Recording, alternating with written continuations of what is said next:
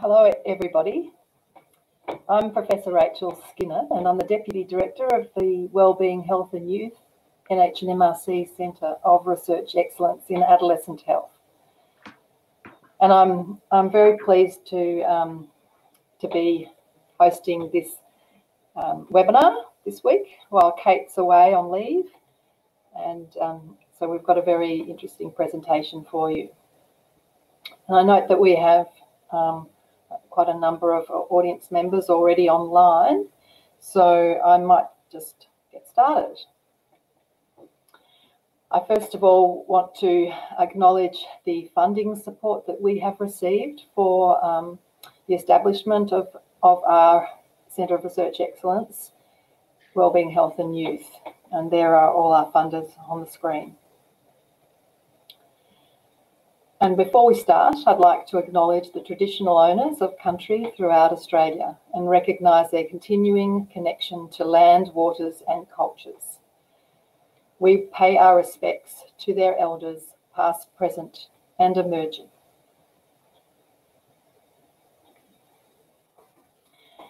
Now, I'm just letting people know who may not be aware that WH&Y Community of Practice is a place you can go to where researchers, clinicians, policymakers and young people come together to share ideas and exchange information. And there you can find resources, publications of interest.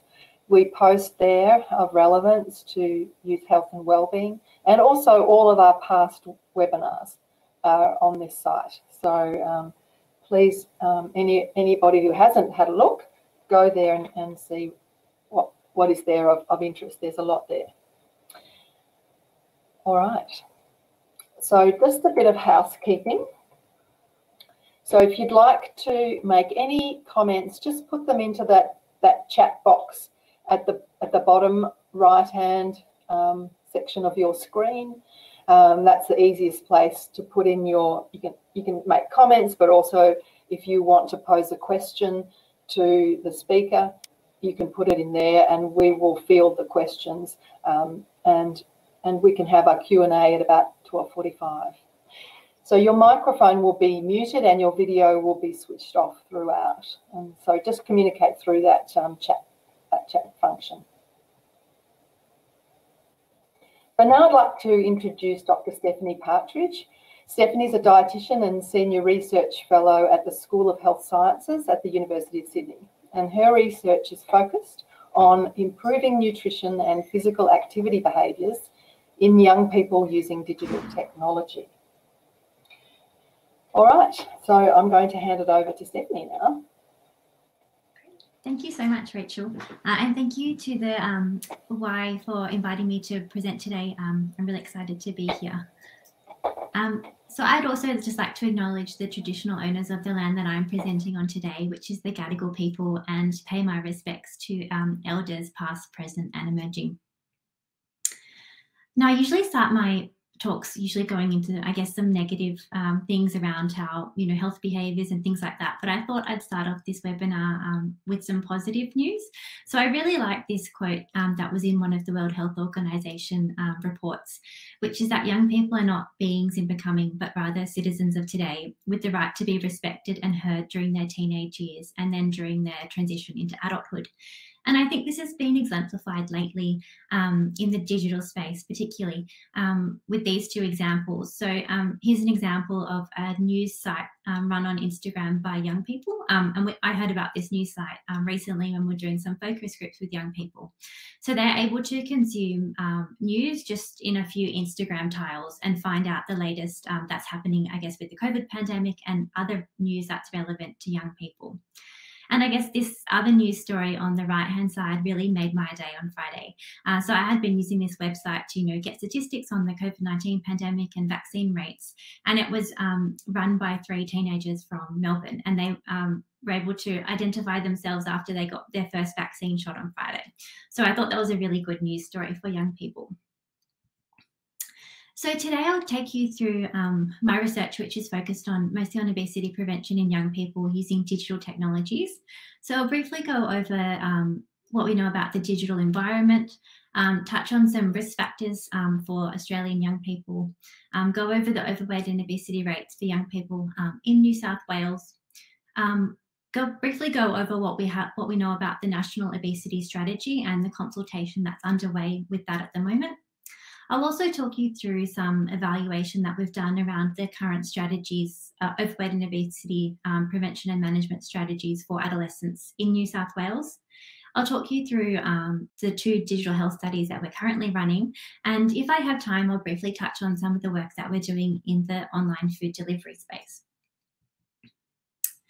So I guess our digital environment is becoming more and more a part of our everyday life. And I guess over the last few decades, but more so really over the last 2 years during the COVID-19 pandemic.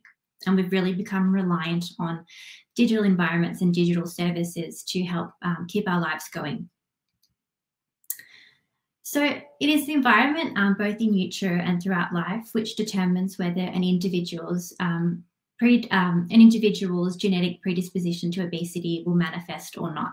And I really like this diagram that was by Seema, Megan and Louise in the Medical Journal of Australia that was published in 2018. And it really gives a good oversight of all of the different influences determining whether someone will have an energy imbalance and then potentially develop obesity.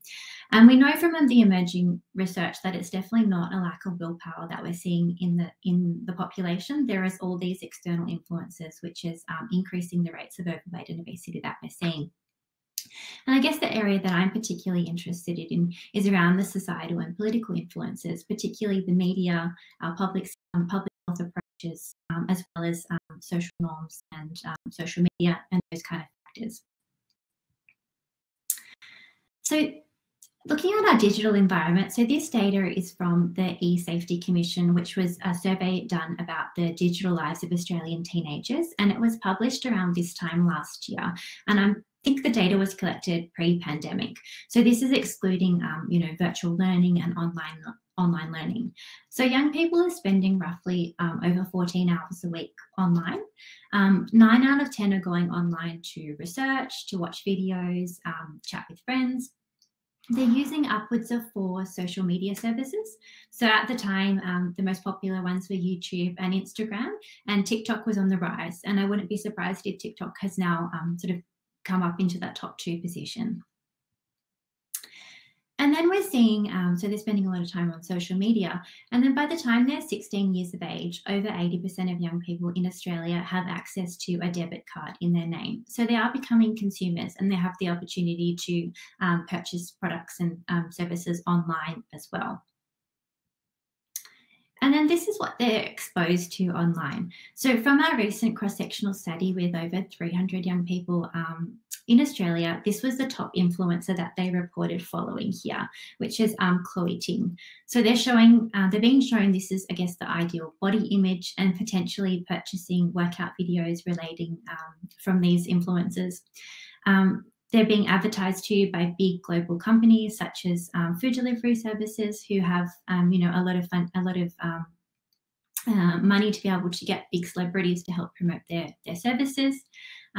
They're being exposed to, I guess, documentaries with this What the Health being another one that was reported as being really popular on our cross-sectional survey. So they're getting a very biased view of health and health issues across the globe. And then when they tune in and watch the Olympics, they're seeing, great displays of athleticism and strength and power. And then the advertising that they're seeing with that is from Cadbury and McDonald's. So I guess it's becoming a very complex space online, and this is really becoming our cultural e-wallpaper. And I guess it's changing as well. So traditionally advertising would usually be at the bus stop or on the train station as a young person's, coming home from school. But with spending less time out and about and more time at home, we're seeing a lot more advertising, obviously online. And here's another example of Michael Klim, who was a major sponsor with McDonald's for the Olympics. And as you can see here, it was McDelivery. So again, promoting their home delivery service and increasing this accessibility to junk foods for young people. And I think this next statistic was most concerning to me, which is from a report on the Human Rights website of Australia, which shows that it's estimated that by a child's 13th birthday, advertisers will have gathered an average of 72 million data points about them. So by the time they enter, that critical period of high school, they're really an advertiser's dream, because they already know so much about them from all of the different devices that we have. So it's really no wonder that we're seeing these increasing risk factors for overweight and obesity within this population and other populations in Australia. So the data that I'm presenting here is from the Australian Health Survey in 2011 and 12. So now this data is over a decade old. So it's likely that these numbers are potentially higher. But over 40% of energy intake for adolescents is coming from discretionary foods, so junk foods as well as sugar-sweetened beverages. And only 1 in 8 meet physical activity targets, and less than 1% of adolescents are eating enough vegetables. And we know that 70% of preventable adult deaths from chronic diseases are linked to risk factors that start in adolescence. So it's no wonder that we're seeing increasing rates of overweight and obesity within these populations. So this is data from the New South Wales Schools and Health Behaviour Survey, which was last collected in 2017. So it's a bit outdated as well. But as you can see with the blue line, that is young people from 12 to 17 years. And that looks like it's plateauing the overweight and obesity rates. But when you break it down by young people who are 12 to 15 years, we're seeing a slight decrease. But concerningly, for older adolescents, 16 to 17 years, we're seeing an increase in the incidence of obesity. And that's, we can hypothesize that's because there has been a large investment in prevention and management of childhood obesity, but we haven't seen that same investment in the adolescent population.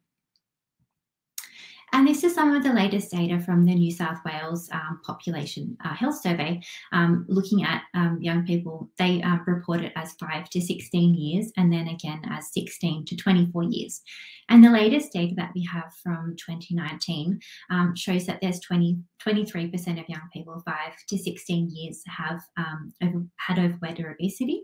And then this increases substantially in that 16 to 24 year age group, where we're seeing nearly 32% of young people having overweight and obesity.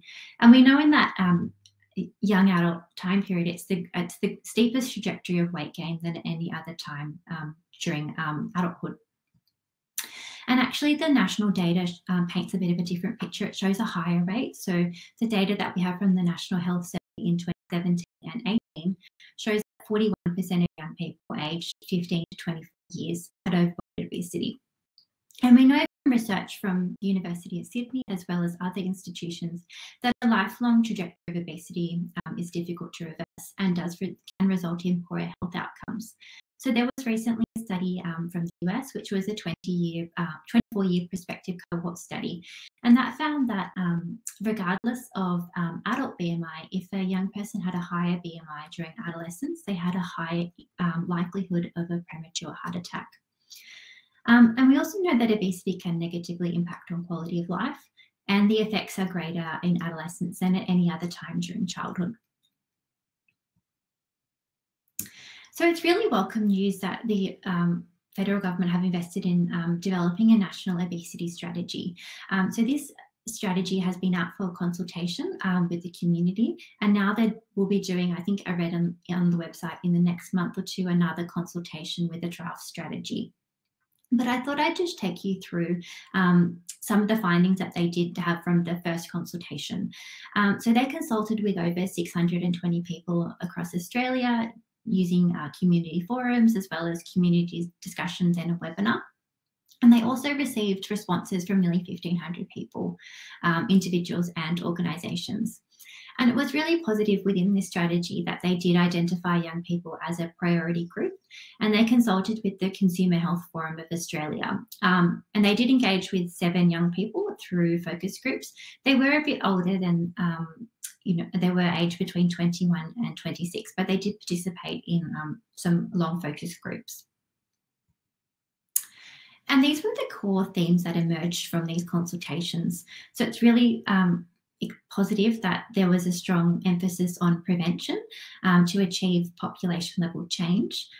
There was a strong theme of a systems approach, particularly in addressing the food systems as being a first priority. There needs to be a strong focus on equity, which is really important to not exacerbate any further inequalities, particularly in priority population groups, with one of those being young people. And there needs to be sustained and collective action. And this is really important, action that goes beyond a political cycle. So I thought I'd just briefly take you through what young people reported within this consultation and what their thoughts were on what needs to be included in a national approach. So it was good to note that it had been noted that there was a strong focus on younger children in current strategies and that gaps in strategies for older children. So it's good that that was recognised within this consultation. And I think some other really important points came out of this consultation. So young people noted that if they're living on a Centrelink payment, it's really not possible to pay for gym memberships and sports fees. So there really does need to be alternate ways for young people to be physically active within the community. They suggested developing targeted programs to continue the participation of sport and exercise beyond high school and into TAFE and university.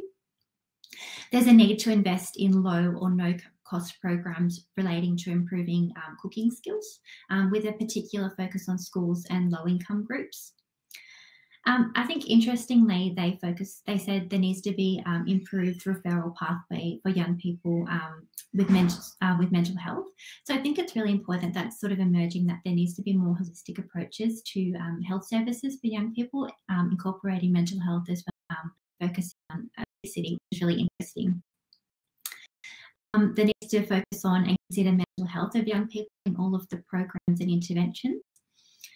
We need to ensure information and programs are tailored to the needs of young people in partnership with them. And we really need to more clearly articulate the strategies and links between environmental sustainability. So young people obviously are really interested in this space, and that needs to be considered in the strategy. So next, I thought I'd just take you through some of the current strategies that are happening in New South Wales. So we've done a review where we've evaluated and identified all of the strategies that are relevant to adolescents and then applied them and compared them to best practice recommendations. So obesity prevention and management have mainly been the responsibility of state and federal governments, state and territory governments, and through federally funded primary health networks. So it's really welcome that there will potentially be a national strategy to obesity, because at the moment it is very different between all of the different states. And this often hinders our approach because of the lack of division and lack of coordination across different sectors. So in New South Wales, reducing overweight and obesity rates has really been focused on 5 to 16-year-olds. So this has been a key priority of the New South Wales government over the last decade. So that was identified in the New South Wales Healthy Eating and Active Living Strategy, which ended in 2018. And it's now being recognised in the New South Wales Youth Health Framework from 2017 to 2024. So a piece of work that we've done recently has been comparing all of the current government-led obesity prevention and management initiatives, guidelines and policies, which I'll term strategies moving forward, for adolescents in New South Wales against best practice recommendations.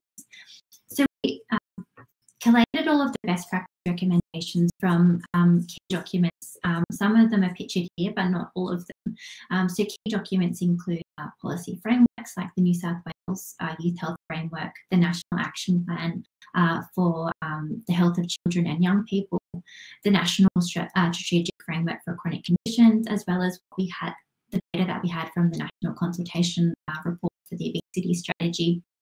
And we also use key evidence reviews that are available in the Australian context for adolescents.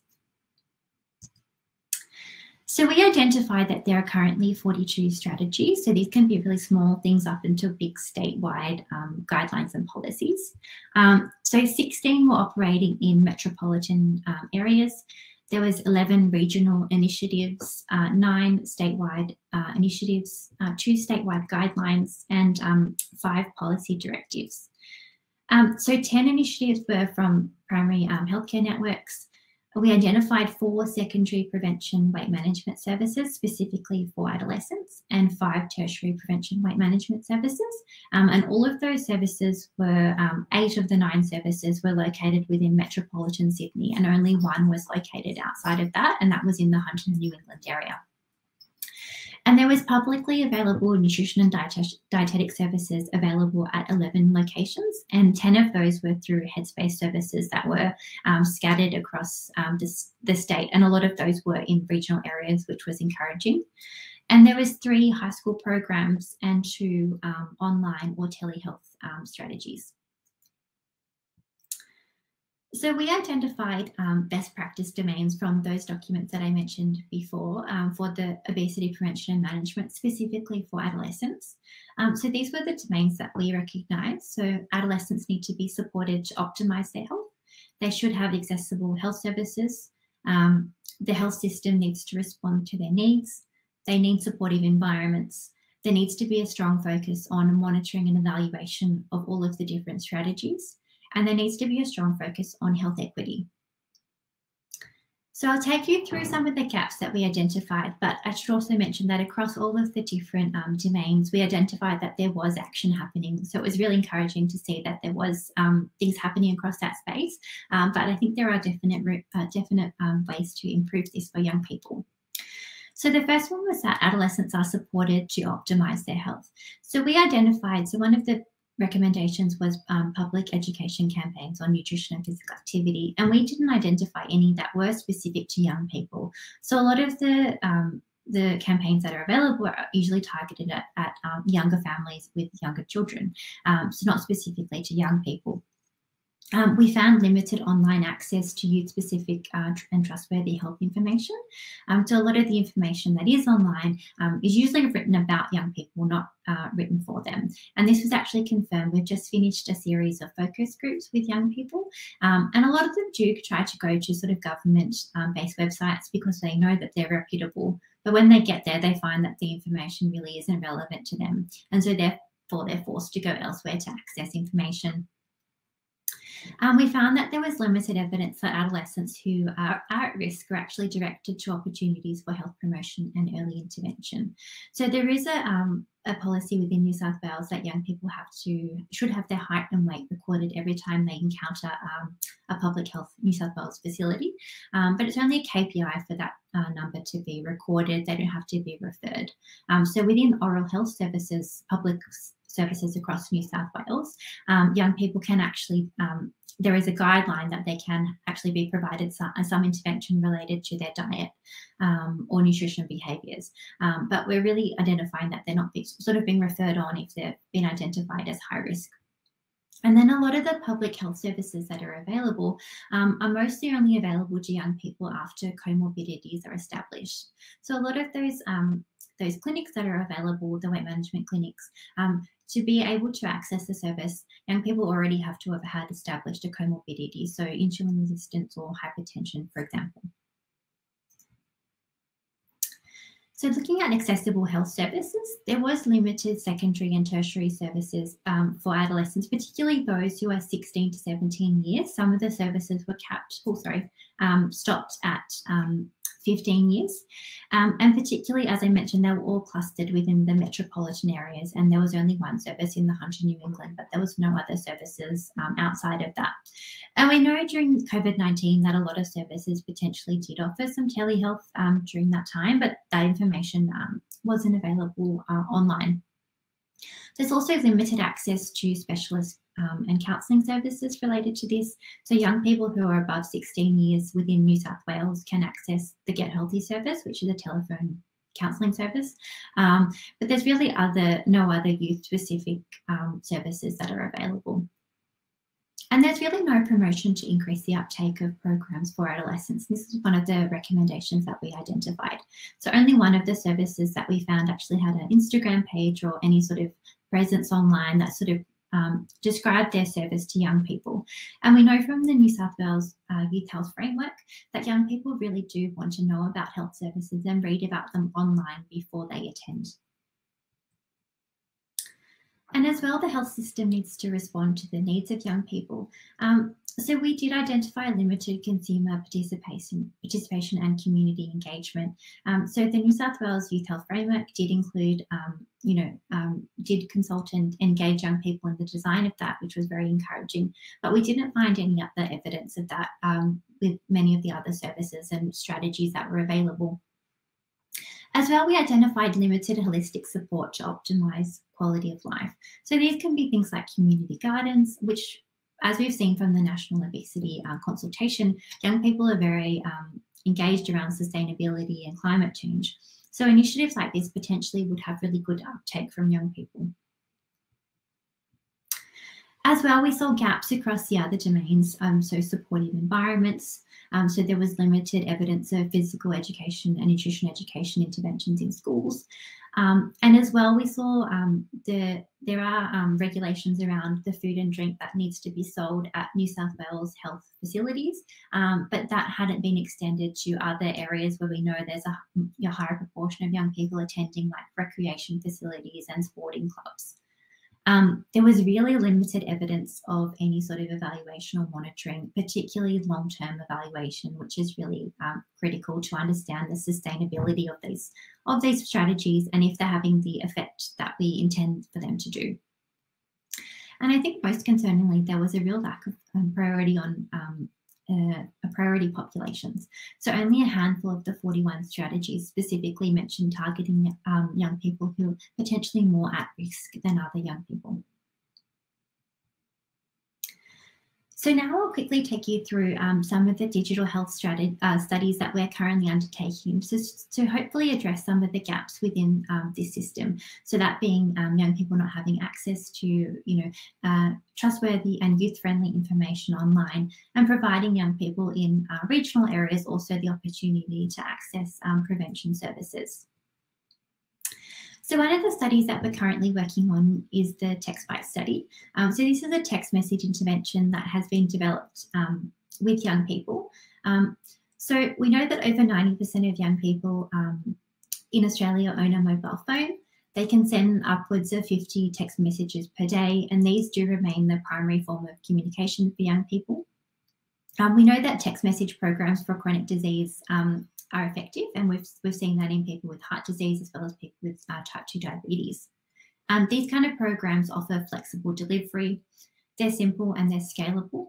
Most mobile phones can receive them, and they don't cost anything to receive, and you don't require an internet connection.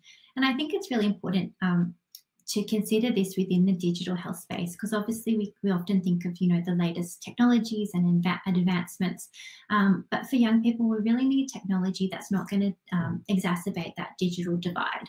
So there was a recent statistic that came out during the pandemic that I think it was 68% of young people from the low socioeconomic backgrounds had access, had the internet at home, but 91% of young people from higher socioeconomic backgrounds had the internet at home. So if we're developing really complex digital interventions that require, use a lot of data, it potentially won't be equitable to all young people.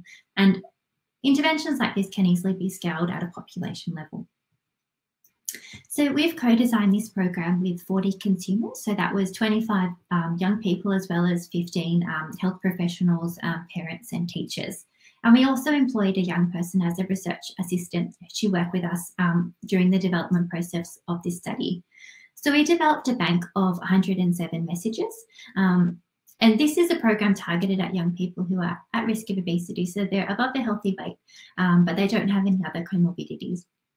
So it's focused on purely on behaviour change, so improving nutrition and physical activity behaviours, and as well as embedding a focus on mental health and wellbeing, as well as sleep.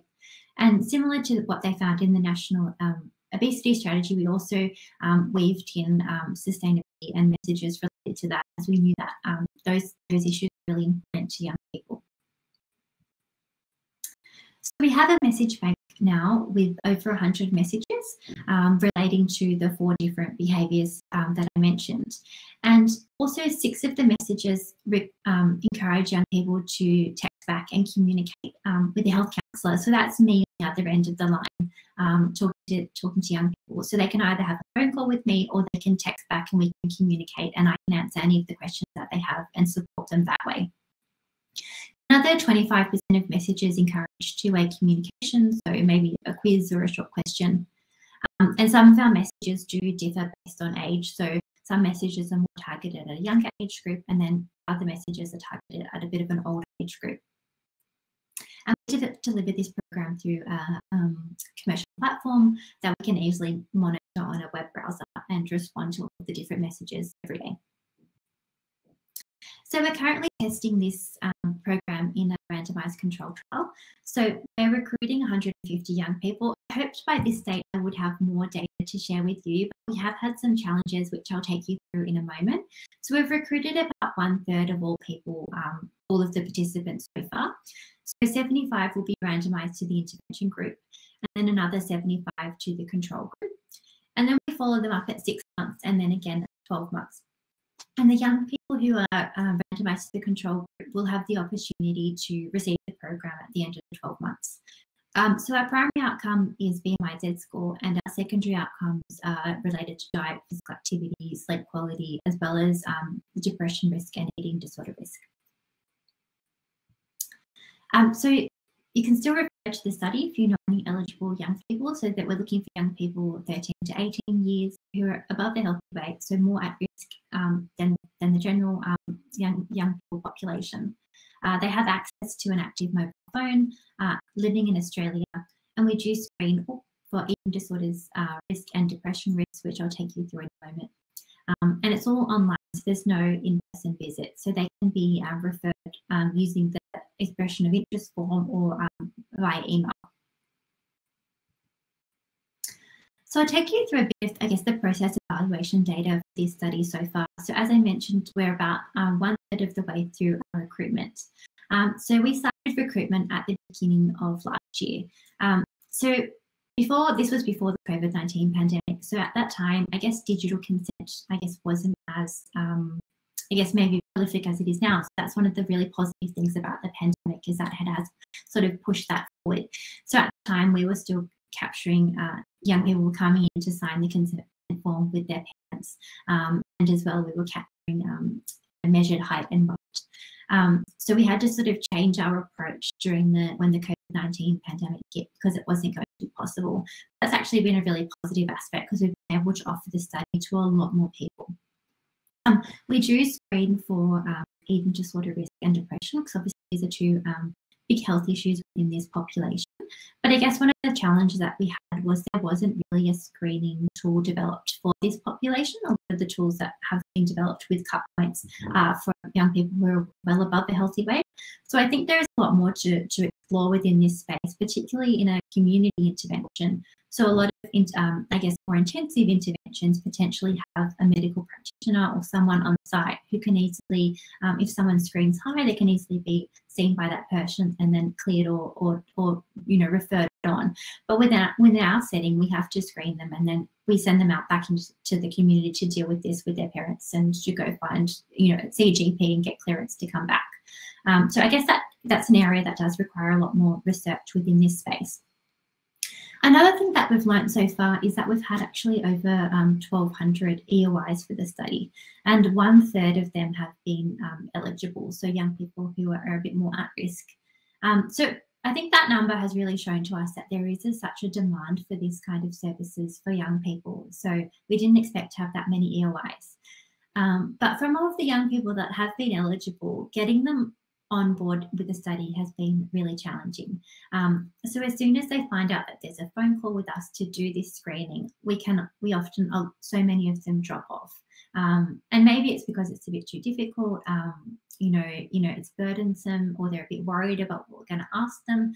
But there is that challenge. So I guess that's something that we're looking to explore in the next study that we're due, and hopefully having a more streamlined onboarding process for young people.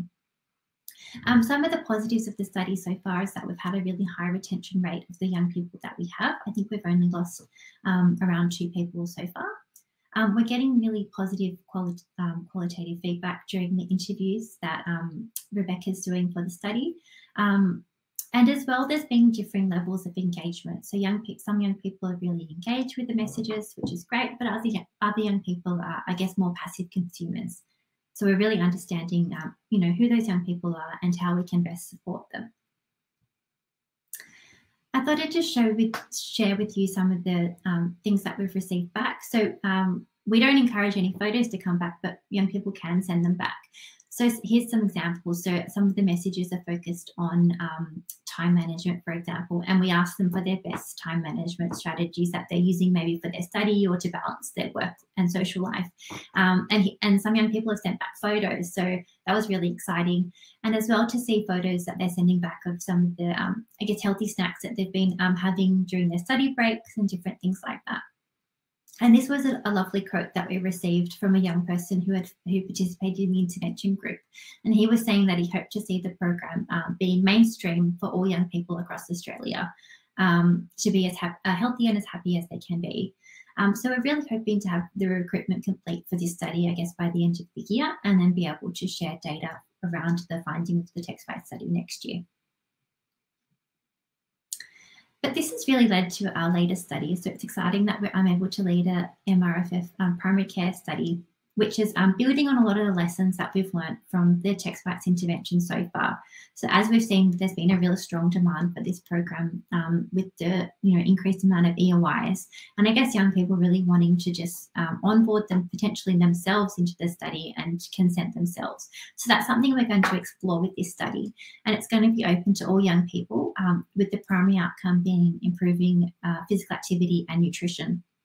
And I guess with this study as well, we have the opportunity to, keep it simple in terms of two-way communication through text message, but we also have the option to include picture messages as well as include videos within the program as well.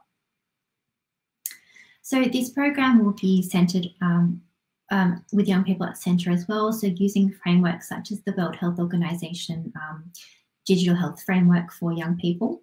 We're also really excited that we've nearly finished recruitment for our youth advisory group, which will support this Health for Me study.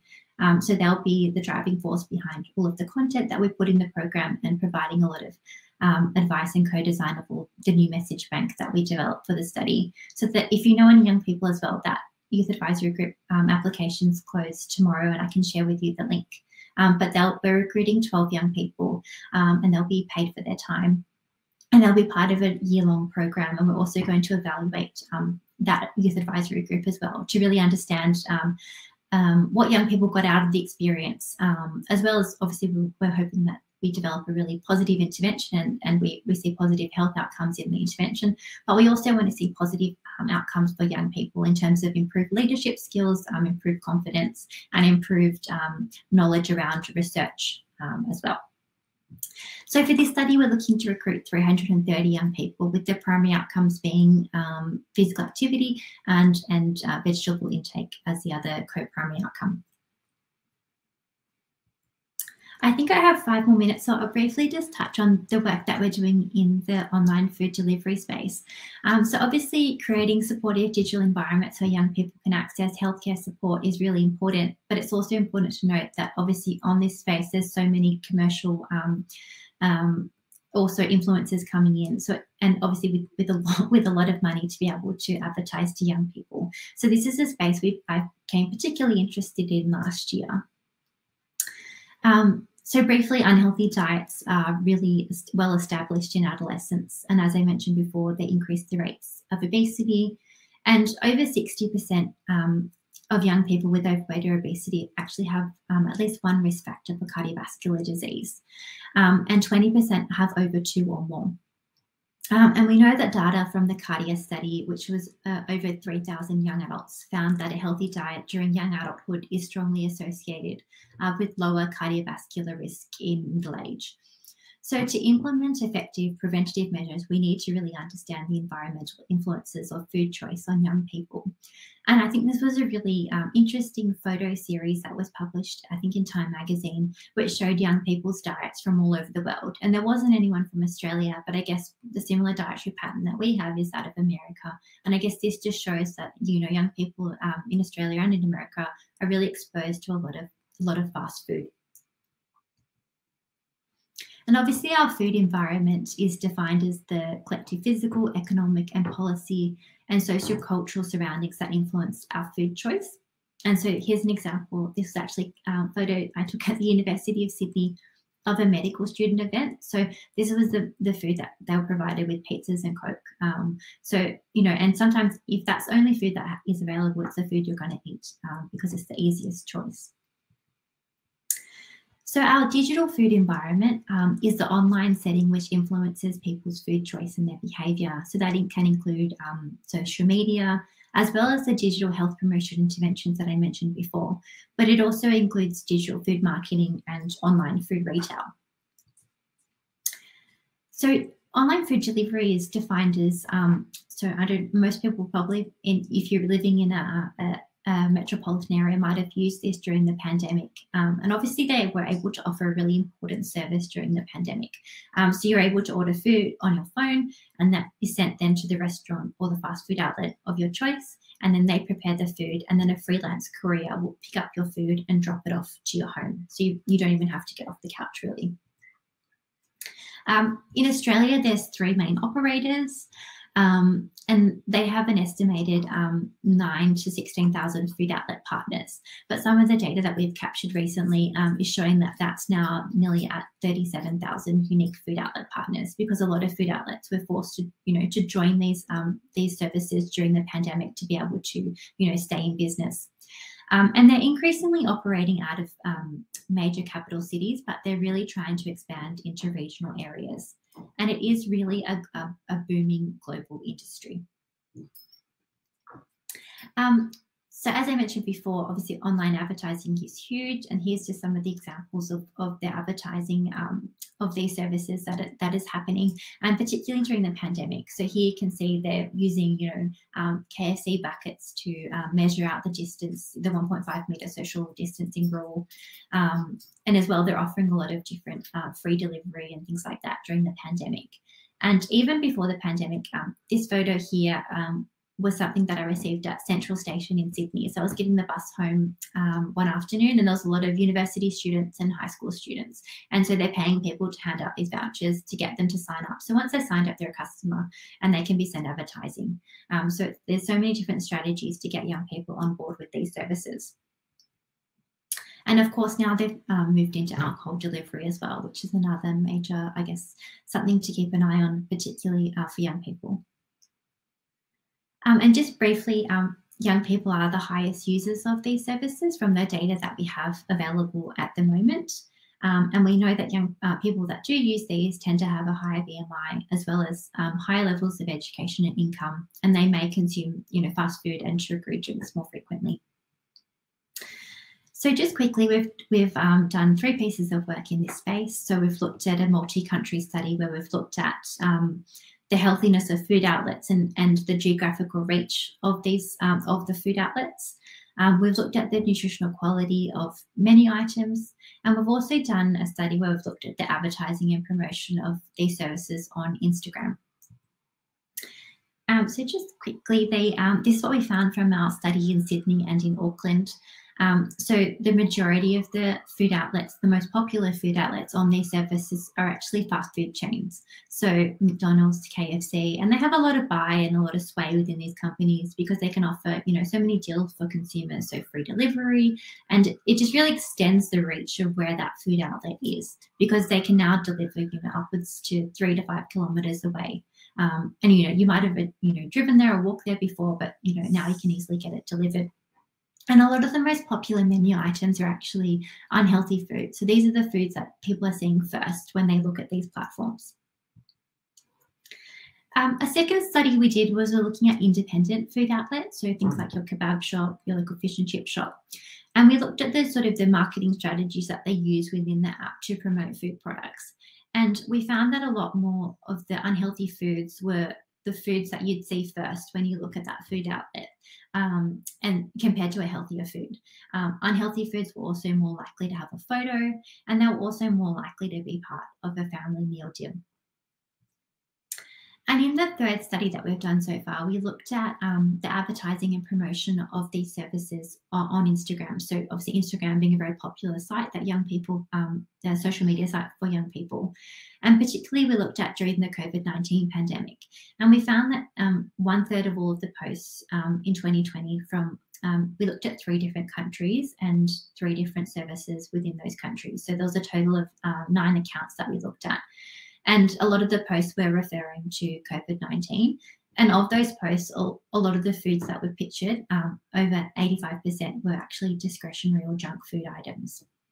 So it was associated with the pandemic and then promoting, I guess, unhealthy foods as well.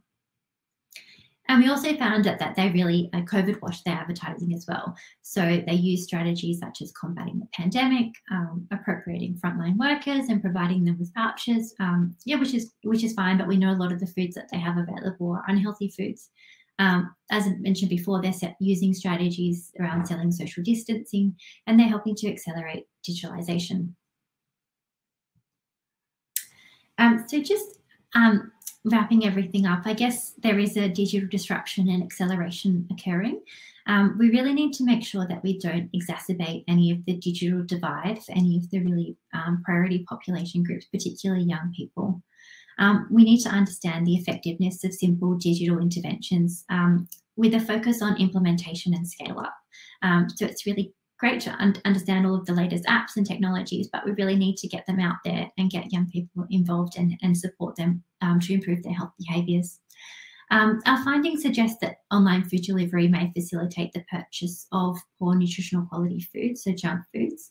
And this area really does require a serious and immediate consideration in public health strategies and policies.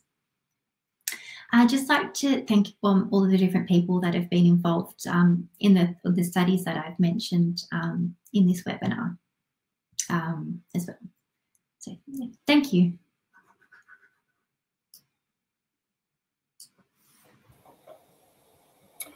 Great, thank you, Stephanie. We do have some questions, and so I might start with on the top. So I'm not sure which study this was referring to, but the question is from Christine. Are young people diagnosed with type 2 diabetes eligible to participate in your study? It might be the first one, the text. Yeah, no, so we're supporting young people before they've established any comorbidities, because we know that the current services, there are services available for young people, and they do require obviously more specialised care than what this program offers. This program is a population program to support young people to positive small behaviour change, whereas a condition like that does require more management. So no, they're not eligible. Yeah, and Marjan has asked, so thanks for the great talk, and of the 107 messages, for example, physical activity, can you please give an example of what the message was in relation to that? Yeah, so some of the messages, for example, that we have, I guess one is referring to the Active Kids voucher. So that message often gets a lot of attention. Some young people don't know that they're actually eligible. So that gives them and their family a small voucher to go spend on sporting equipment or fees for their the sport that they want to participate in. So that's another one. So key things that they can access. We've put some, I guess, funner ones around podcasts and things like that they can do to, if they're wanting to go for a walk and what they can listen to, or sometimes we ask them to text back what they're listening to. And I've actually heard a few really interesting podcasts that I hadn't heard of before that they're following, going to the park, with their friends. And I was talking to a young guy in the study the other day, and he said he got that message, and it was quite a simple message, but he was like, oh, it was so great. I went and got my basketball and, called up my friend, and we both headed down to the park, and I hadn't played basketball in a while. So it was a really good reminder for me to, get out of the house and stop studying and go play basketball. So they can seem quite simple, but it's really interesting to see that they are having hopefully a positive effect on young people. Thanks, Stephanie. I just was looking through the questions and I saw a question that's kind of related to this. So It's about how you manage and automate the sending of the text messages. How do you do that? And do you have to be online all the time? So Nicola and Yusun have asked those questions. Yeah, so we use a program, a commercial program, which has a sequencer software. So the messages are all programmed within that. So all we have to do is once Rebecca enrolls someone in the study, she just enters their mobile phone and their preferred name into that, and then that will feed then into the full program of messages that they get. And then they're automatically sent out based on the date that they enroll, and we've scheduled them all so to be appropriate for certain days. So if it's like a message around fast food, it will go on a weekend or a Friday as opposed to going midweek when we know, you know, a lot of people are consuming fast foods on the weekend. So it's all pre-programmed. And then in terms of responding to the messages, yes, it's like a web browser. So I'm the person that responds to the messages and monitors that. And so I actually monitor quite a few different studies, one with women with breast cancer as well. So it's quite different. You're getting a lot of different messages back. Yeah, but it's quite simple. You just can respond to them as they come in online. And we tell young people that, you know, it is monitored all the time, but we may not be guaranteed a response straight away. Obviously, we have safety protocols in place, but we haven't had any incidents at all. We've had to do any of that. Yeah, but it is quite straightforward, and I guess it's quite fun to reply. I think it's nice to have a quick chat, conversation, and help someone that way. Great, thank you. Sounds like it's quite an active.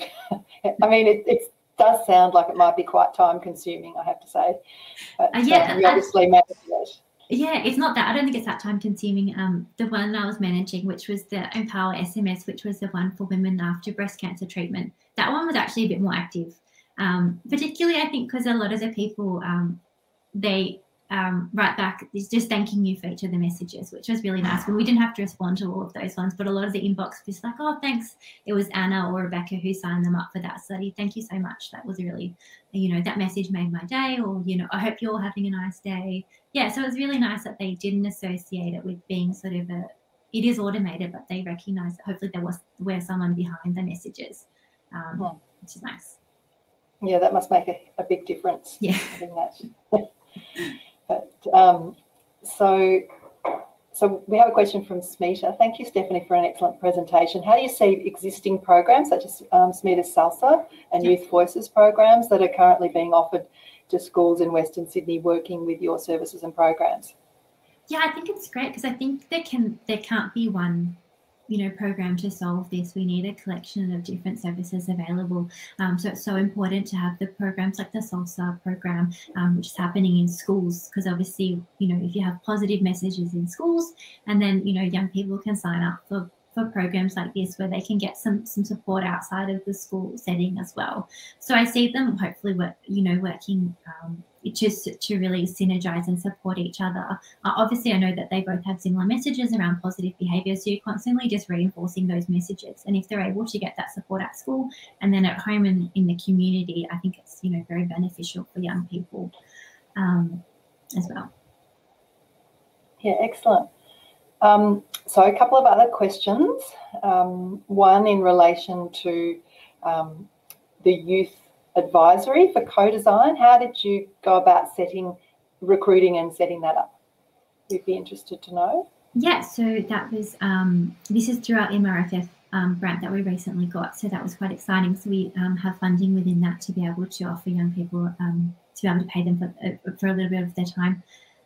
So we set up an application form and we've sent it out to all different networks, and we're just sharing it that way. And we're asking young people to answer two questions about, you know, why do they want to join, and then what sort of experience can they bring to that. And that can just be their life experience. We're not expecting them to have any sort of skill set. And then we have a quota where it will be gender balance, and we're also hoping to get representation from young people who speak another language at home, to get a mix of ethnicity, and also people from regional areas.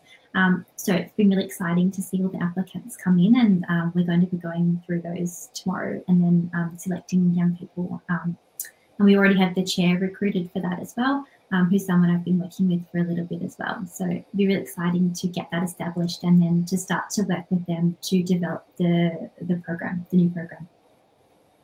Excellent. Great to see that you've got that youth co-design, given that you identified a huge gap in the policies and programs with respect to that aspect. So we've got some more questions. Thanks, Stephanie. Very exciting study. I was wondering if the uptake of the one-on-one chat, what the uptake of the one-on-one chat is with young people. From Catherine. So they get offered six phone calls over the 6-month period, so 1 per month, and they get a message every month to remind them that they can just text back and we'll pick a time that suits them. So I can do those phone calls with them, up until 7 p.m. at night, and then on Saturday mornings as well. So I think we're getting around probably 50% of people taking part in that, and then within that, it's really sporadic as well how they actually engage with the calls. So I don't think I've had anyone do all 6 of them, and sometimes I get a bit worried. I'm like, I didn't hear from them. I hope they're okay. And then they text back, oh, I've had exams or something. It's been super busy.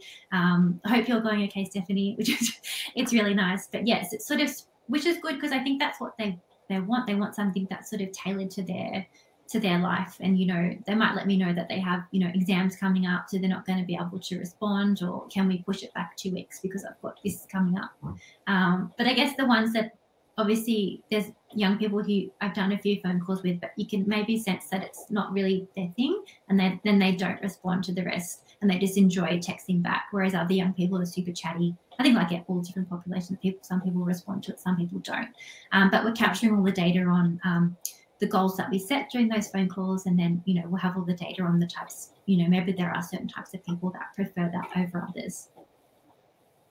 Fantastic. And Louise has asked, would you please comment on any social differential in accessing and responding to and being influenced by the messages?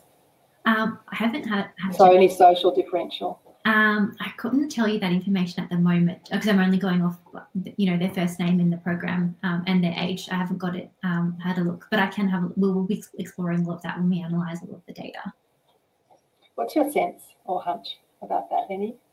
I think it just I am sensing there is quite a variety, and I guess I'm thinking a lot of potentially older adolescents. So those I'm speaking to a lot of doing exams and 17 or 18 years, they're the ones who are more engaging with the phone calls, whereas the younger ones potentially are a bit more apprehensive about it and a bit, I guess, nervous and happy with the messages. So I guess the age is potentially something that's coming up.